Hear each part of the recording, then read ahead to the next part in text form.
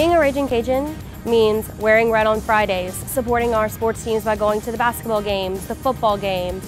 Being a Ragin Cajun means saying hi to your friends when you see them around campus, or saying hi to people that you've never seen before on campus, because that's who we are.